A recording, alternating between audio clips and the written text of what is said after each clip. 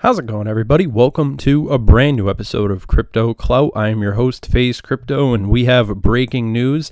We're pretty much witnessing the Bitcoin price dropping from the point where it had basically risen up to, which was around that $10,800 mark, and now we're sort of witnessing the signs of capitulation sort of rearing their ugly head once again. And I figured that this was an interesting time to talk about our good old friend Cardano. I'll actually start off this video by reading this interesting tweet. ADA will become a very scarce asset. 80 to 90% of the supply will be locked up in smart contracts, including decentralized finance games. Most of the leftover supply will be staked because of that. Being able to have your own D-app on Cardano's mainnet will be a privilege, and I think that that's a pretty interesting point to start the video off with. Of course, this is very interesting time in the overall cryptocurrency space, because right now I think that this will be a point that people look back on.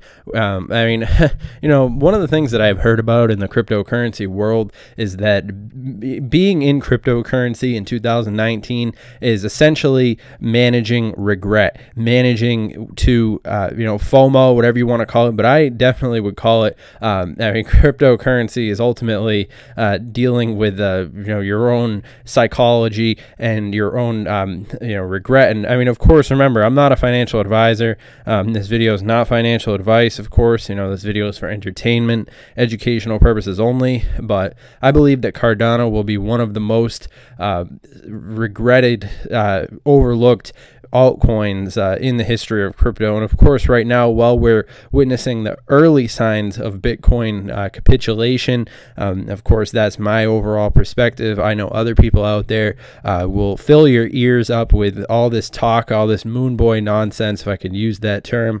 You know, the concept of reaching Bitcoin's all-time highs. I mean, obviously anything could happen in the Bitcoin world, so of course I'm not going to completely and totally rule that out, but in the short term, I definitely could see Bitcoin's price dropping and visiting that $9,000 at least in the short term, especially where we're seeing the fear and greed index, especially where we've been seeing Bitcoin's response to a lot of the different global events that have been manifesting themselves. It will be very interesting to see how the cryptocurrency space continues to evolve as we move forward, and I would just like to you know, pay attention you know, to the vast opportunities that await as we see the altcoins continue to be more you know, you could cheaply accumulate a large bags of these things. And I know that there's that meme that goes around of people who talk about, oh, I've got this huge bag of altcoins, yada yada, but I think that it will be those people who have the biggest bags of altcoins who will actually stand the most to gain in the long term when we talk about the overall market cap. I mean, this is the big number right here, of course, right now.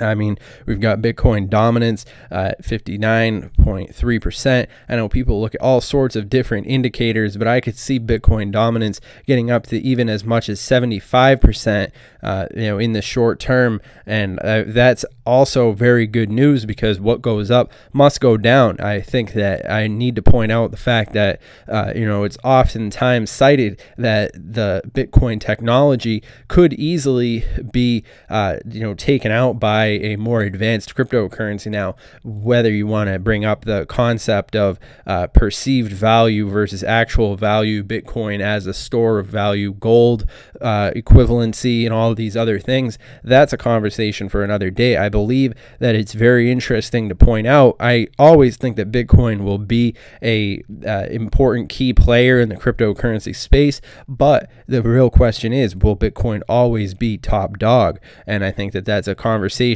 that a lot of people are not willing to have in the cryptocurrency space. But that is why you subscribe to this channel. That is why you guys are on this page and none of the other YouTubers who are talking. I mean, no disrespect whatsoever. I love the cryptocurrency community that we have here on YouTube. You know, there are some very great content creators out there. I have given shout outs to plenty of other content creators in the past, and I will continue to do so in the future. However, I do think that Bitcoin is overhyped not to say that, I mean, I think $10,000 is a very low overall. I mean, I think that's a very interesting entry point. I think people who buy Bitcoin at $10,000 are still going to be very much in the green in the future.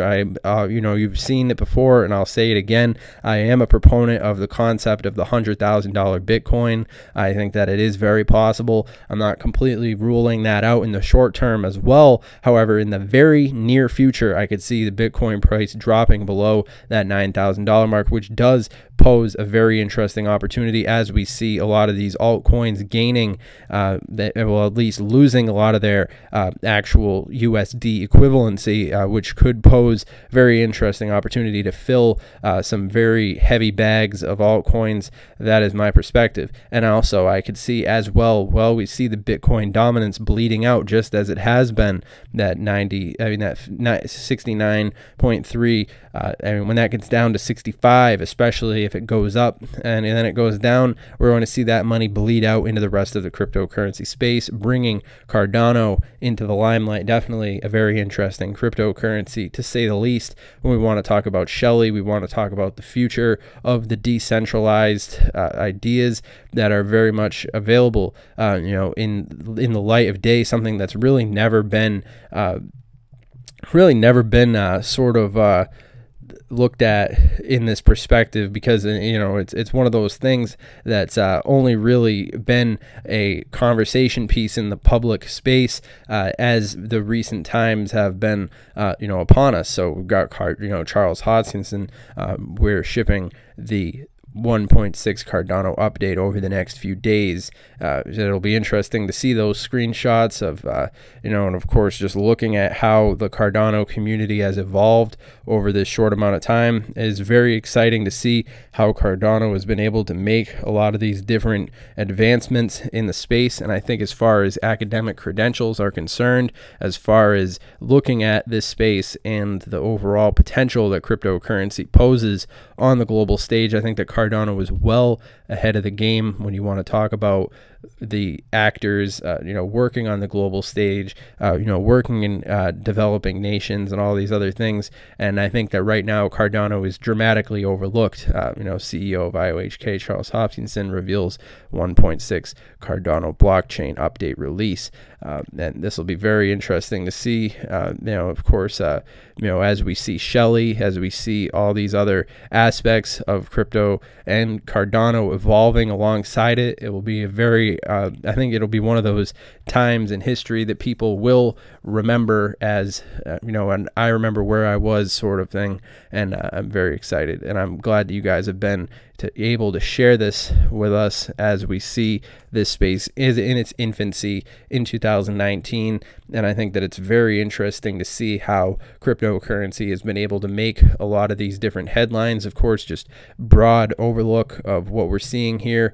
Youngest Bitcoin millionaire willing to stake it all on, you know, that's funny. Bitcoin's youngest millionaire launches crypto-based Libra killer.